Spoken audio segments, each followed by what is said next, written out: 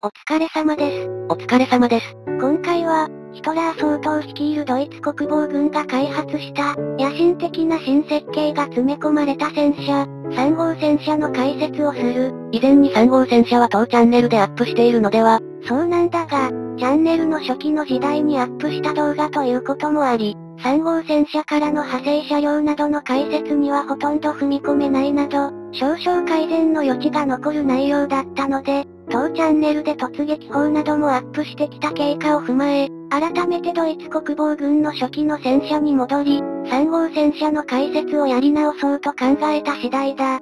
誤字もあったしね、というわけで、3号戦車のどのような要素が戦車として革新的だったのかや、また、3号戦車から派生した優秀な戦闘車両群などについても言及をしていくよ。なお、1号戦車から始まる、2号戦車や、4号戦車、ポルシェティガー、さらにはヘッツァー駆逐戦車から4号突撃砲など、ドイツ国防軍の機甲戦闘車両シリーズの再生リストは、概要欄に URL を貼っておくので、ご興味のある方はよければご覧ください。また、最近はソ連の戦車にも手を出しました。皆さんご存知の T34 中戦車です。さて、3号戦車についてだが、まず、この戦車がどのようなコンセプトで設計され開発されたのかという点から話していこう。第一次世界大戦で停滞敗北を喫したドイツ軍内では、戦前の規模と比較すると大幅に縮小された将校団の中で、将来の戦争がどのような形で展開するかにつき、いわば思想の対立があった。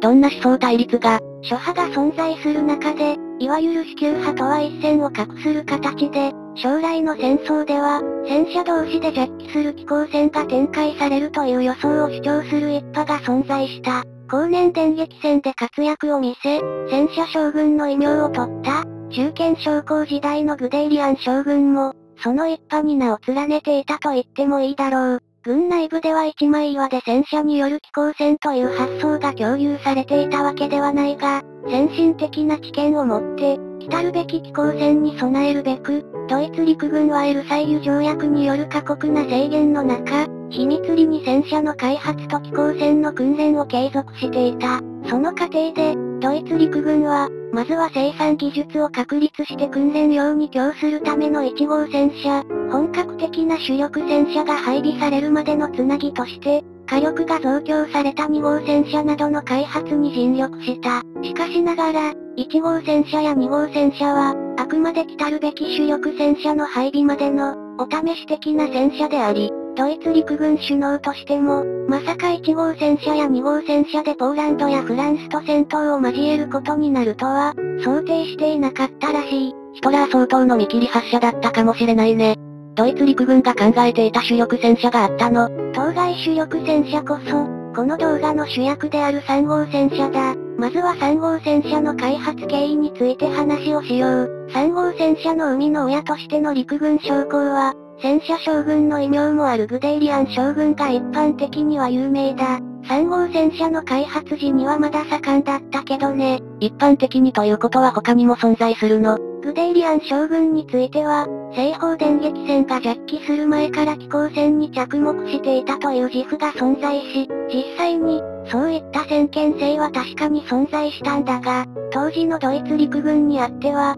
何もグデイリアン将軍だけでなく、他の陸軍将校においても、戦車の重要性に気づいていた人物はいたんだ。この先見性に基づき、グデイリアン将軍と共に3号戦車の生みの親となったのが、グデイリアン将軍の直属の上司だった、ルッツ将軍だった。ルッツ将軍の画像は、頑張って探した。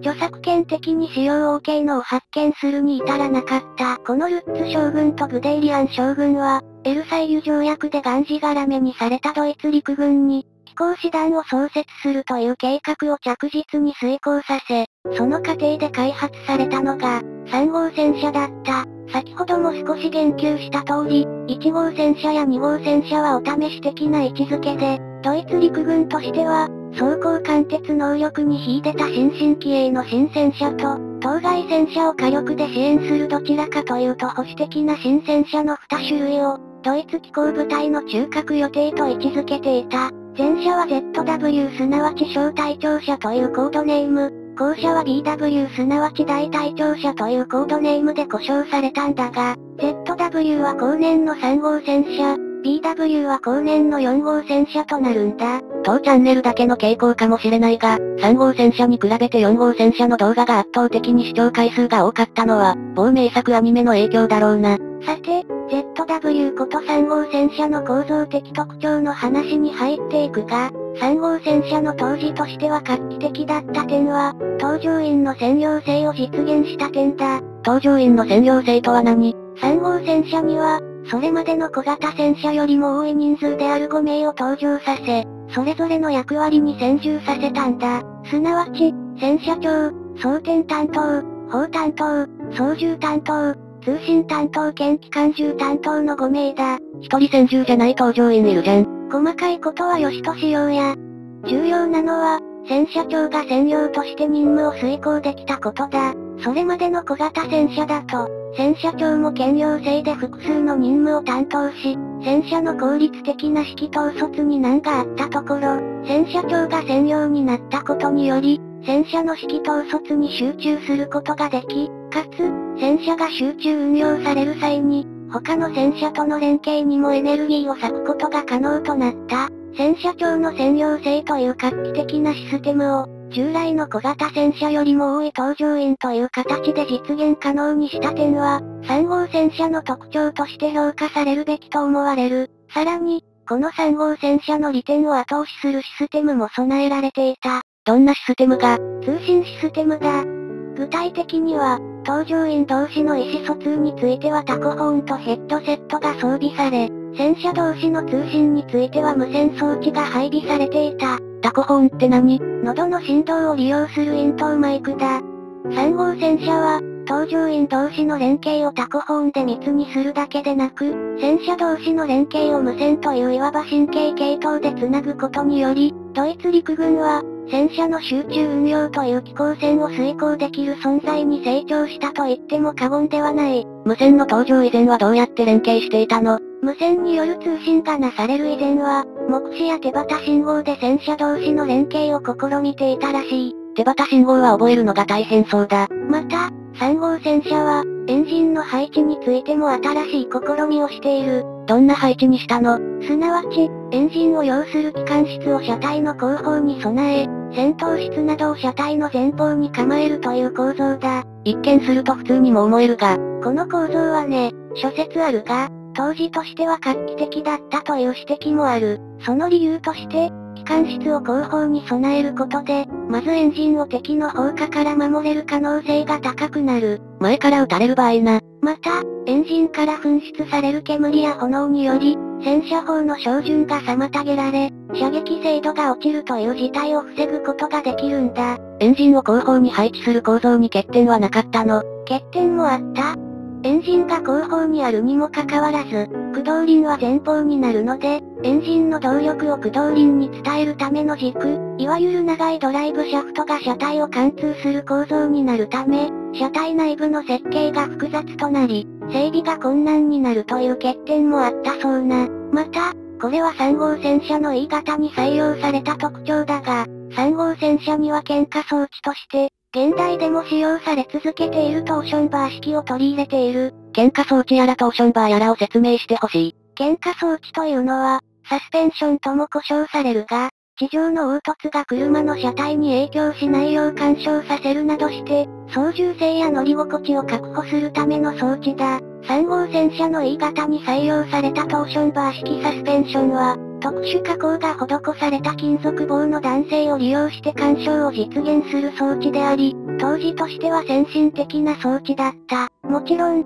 大型の金属棒を車体に備えることになるため、脱出ハッチの設置場所が限定される、車体整備に要求される技術レベルが上がってしまうなどの欠点もあったようだけどね。次に、3号戦車の戦車砲についてだが、どのような戦車砲を搭載するか、これは結構揉めることになった。どんな点で揉めたの？戦車砲のサイズ、つまり火力をどこまで重視するかで揉めた。火力は大きければ大きいほどいいのではないか。グデイリアン将軍らは、将来の機甲戦を見据え、敵戦車に対抗できる戦車砲を搭載させるべきとして、当時としては大火力の50ミリ砲の搭載を主張した。対して、兵器局は、当時の技術水準に照らして量産性を重視し、37ミリ砲の搭載を主張していた。量産性も捨てがたいな。結果として、兵器局の意見が採用され、初期型の3号戦車に搭載される戦車砲は37ミリ砲に決定したんだが、グデイリアン将軍らの意見も部分的に採用され、将来の火力強化の余地を残すため、砲塔リングは50ミリ砲も搭載可能なものにすることとされた。後年の3号戦車の発展型では、グデイリアン将軍らの意見通り、50ミリ砲が搭載されることになる。さて、3号戦車の派生車両の話に入る前に、3号戦車の戦歴について述べておこう。3号戦車は今まで言及した通り、当時としては革新的と言っても過言ではない野心的な新設計が試みられ、ヒトラー総統の再軍備宣言でドイツ国防軍となった首脳らにとっても、期待値の高い新戦車だった。しかし、ドイツ国防軍首脳らが一つ見落としていた問題があり、これが3号戦車の戦歴に暗い影を落とすことになる。見落としていた問題とは、量産性だ。先ほどのグデイリアン将軍らと兵器局との対立構想でも出てきた問題だが、3号戦車はその生産の難しさから、ポーランド侵攻による第二次世界大戦勃発時には想定を大きく下回る車両数しか配備できず、とてもじゃないが主力戦車と呼べる戦力を構成することはできなかった。そして、フランスを相手とする西方電撃戦では、数百両の配備に至り、やっとドイツ国防軍の機甲師団の主力として暴れ回ることができたものの、戦車砲は相変わらず37ミリ砲だったので、火力不足だった側面は否めない。独ソ開戦以降は、情報進化も試みられ、北アフリカ戦線などではイギリス陸軍に停滞打撃を与えるなど、3号戦車は第二次世界大戦の各戦線を走り回った。支援火力として想定されていた4号戦車が期待以上に優秀だったことや、パンター戦車などの登場に伴い、3号戦車は次第に旧式化し、その活躍は3号突撃砲など派生車両に譲っていくことになる。さて、次に3号戦車の派生車両の話に移っていこう。まず、3号戦車の特徴としては、無線による通信装置を配備することで、戦車同士の連携を密にし、柔軟な機甲戦を可能にした点が評価される。この点をより強化すべく、機甲部隊の統制を担う大型の無線通信装置を備えた、いわゆる式戦車の車体に、3号戦車の車体が有用されている。画像は、3号戦車の車体が使用された式戦車 H 型だ。戦車砲も備えているの？あくまで式統率が主要な任務なので、手法は外して無線通信用に車内スペースを確保している。画像の式戦車で搭載されている手法はダミーだ。また、3号戦車からは、火炎を放射する戦闘車両も派生している。3号火炎放射戦車は、3号戦車の車体が有用されて生産が行われており、戦車砲と見せかけた砲身は鉄パイプで、火炎が放射される仕組みになっていた。対歩兵戦闘など、近接戦闘で威力を発揮したらしい。火炎を放射する戦車があるとは。他にも、歩兵部隊の直強支援を行う 33B 突撃歩兵砲、敵陣地を駆逐するための 10.5 センチ突撃榴弾砲42型など、数々の戦闘車両の源流として3号戦車は関わっているが、3号戦車の派生車両の中でも、なんといっても代表格は3号突撃砲だろう。3号突撃砲は、砲兵下の管轄する戦闘車両であり、もともとは歩兵部隊を火力で支援する装甲車両として想定されていたが、その攻撃力の強さから、次第に戦車相手の戦闘や、敗勢のドイツ国防軍にあって、連合軍相手の防御戦闘で大きな威力を発揮した突撃砲だ。ソビエト連邦軍を相手とする東部戦線では、ソビエト連邦軍の誇る中戦車 T34 と激戦を交え、ドイツ国防軍が戦車よりも突撃砲や駆逐戦車に生産の主軸をシフトする契機の一つとなった。